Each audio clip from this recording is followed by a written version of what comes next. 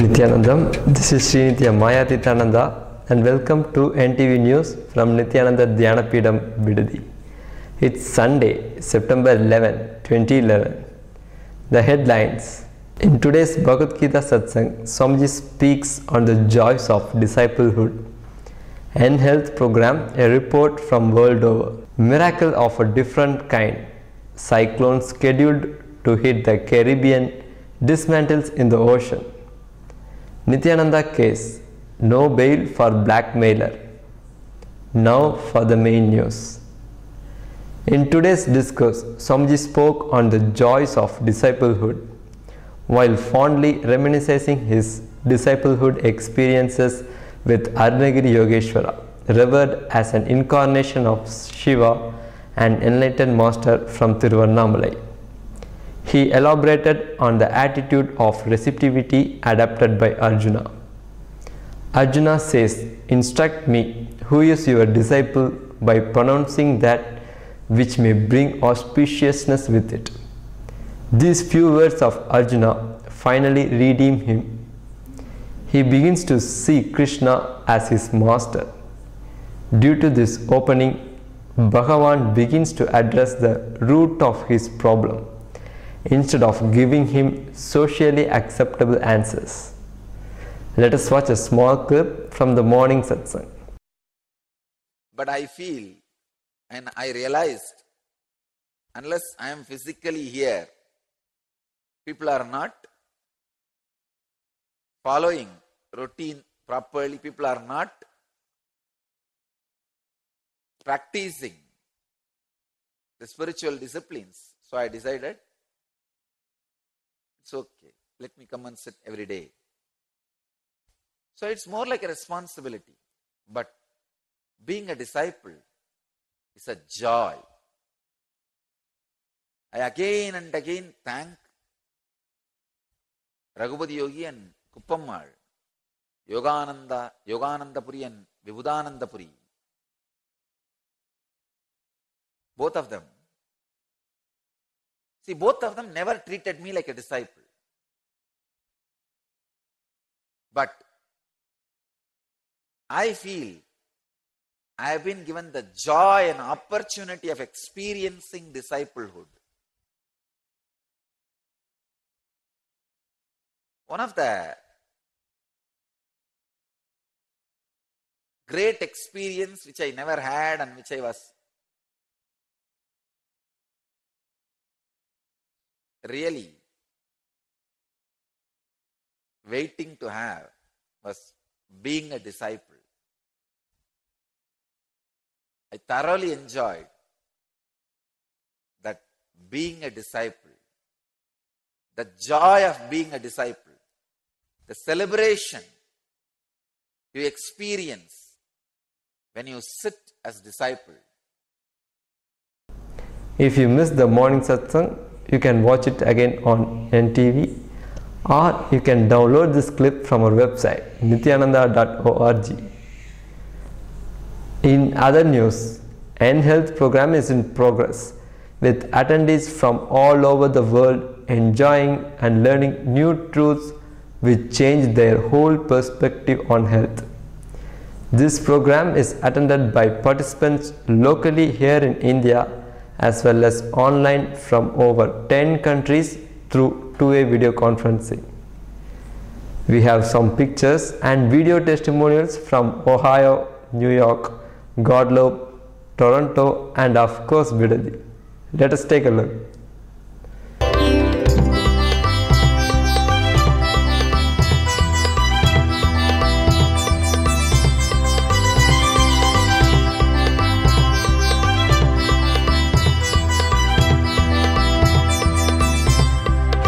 So many lifetimes of negativity, we will surrender all of the madness feet.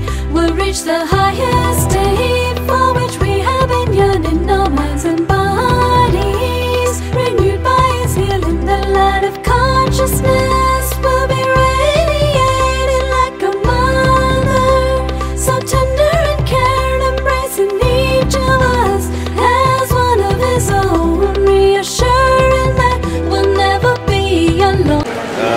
Balaji. I'm from Chennai. I got introduced to Dhyanapidam and Swamiji through Annanagar Center. This is the first time I have come to this place. Only thing what I can say is, such a comfortable, nice environment, which is something I am experiencing for the first time. Not just me. Whatever be the 150 people here, I just see every one of them just relaxed, having a good comfort and enjoying the course. And whatever be the meditation and the exercise that I have been going through, I find it very useful. I find an immediate relief after that. And the ashram as such, with whatever be the Vaidya Sarovar, the temple over here, the banyan tree, everything is something so natural, so calm that I find a soul-soothing space here. And I really thank all the ashramite and Swamiji for reaching us such wonderful things to common people like us. Thanks. Should I? Nithyananda. Well, the last 2 days have been an amazing experience for me because when I came here, I was looking for some renewed energy in my life, some new focus, and some new motivation also. And I got all of them in the first day itself when Swamiji started telling the root cause of why we feel lack of energy in our life. And it's not that this was my first course, but every time I attend the course, from the previous time I notice that the energy level, the expression, the relationship that we build with Swamiji, it goes to just another level, and it has been a very fulfilling experience so far. In fact, I have hardly slept 3-4 hours in the last 2 days, but I'm feeling very energetic and very refreshed. I highly recommend this program to people because the health is an issue which is associated with certain kind of pathies in modern world, and the real root causes of disease are not very well understood in this society. And what Swamiji does is, he kind of empowers you to overcome diseases in our life, whether it is at physical level, emotional level, or mental level, and kind of gives you a path which is very workable. You kind of empowered to do good things. That is what I feel is the real benefit of this program. The sense of empowerment relating to the issues of health and basically getting control over your life, not only for yourself but your family also. Actually, my whole family is here and they are all enjoying it so much. Now for some miracle news of a different kind. A few days ago, when the tropical storm Maria was scheduled to hit the Caribbean, our coordinator from Guadeloupe messaged Swamiji worried that they would have to cancel the eNHealth program because it was being reported that the storm was all set to turn to a full-fledged cyclone. Schools and shopping malls were closed, bridges and roads had restricted access, and people started stocking up on food.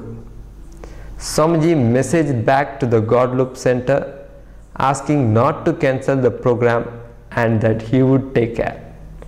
And miracle of miracles, the storm not only did not turn into a cyclone, it disintegrated in the ocean, never hitting Guadeloupe. When asked why the storm did not hit Guadeloupe, the local meteorologist said it was unexplained why the storm changed direction and disintegrated in the ocean itself. Well, he may not know, but we know, right?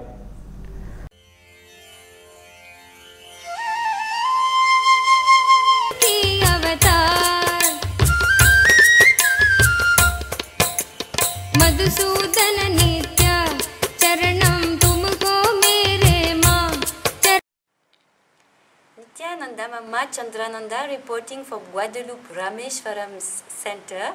I wanted to update you all about one of the many miracles of Swamiji in Guadeloupe. eNHealth program was scheduled to start on Friday night, throughout the night, and Saturday night to Sunday night. Early in the morning on Friday, participants called me saying that the cyclone is coming. It's called Maria, and it's as of now a tropical storm, and it's supposed to hit Guadeloupe during the night, and there is some orange alert that may upgrade to red alert. It's a warning, so there may be floods and of course heavy winds. So the schools were closed at noon, and shops also, and people were buying food since they were supposed to be confined throughout the weekend just for security reasons. So access of bridges got diminished, and some roads were not accessible. And I wrote to the ashram, actually to Swamiji, to ask, to say that we should maybe consider cancelling the program for security reasons if it upgrades to red alert.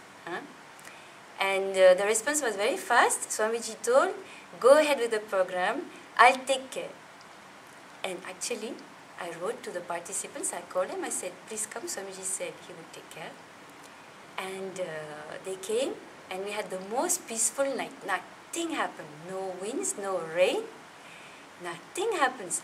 Next day, participant came and said that in the local news, it seems some people asked to the meteorologists why the cyclone didn't come, and there were so many security precautions taken and nothing happened. And he said, they say it seems that it was unexplained, but when it came close to the coast of Guadeloupe, it dismantled itself and it changed direction. Swamiji says he takes care, he does really take care. Thank you for listening. Nithyananda. In legal news, the news headlines in today's New Indian Express says, Nithyananda Case, no bail for blackmailer. Prasann Kumar, who feared arrest for allegedly blackmailing Swamiji, has been refused bail by the Madras High Court on September 7. According to the Deputy Superintendent of Police of the Crime Branch CID Chennai, Prasann Kumar and 8 other persons demanded an amount of 60 crore and extracted about 42 lakh for not publishing an alleged fabricated and morphed videograph. Having regard to the grave nature of the offence and huge amount involved in this case, this court is of the view that it is not the right time to grant anticipatory bail, Justice T. Madhivanan noted.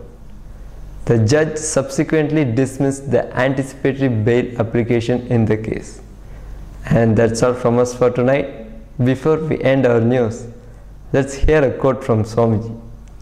You are totally unique, so drop the attitude of comparison. Thank you for joining us, and tune in for tomorrow's updates on NTV Nithyananda.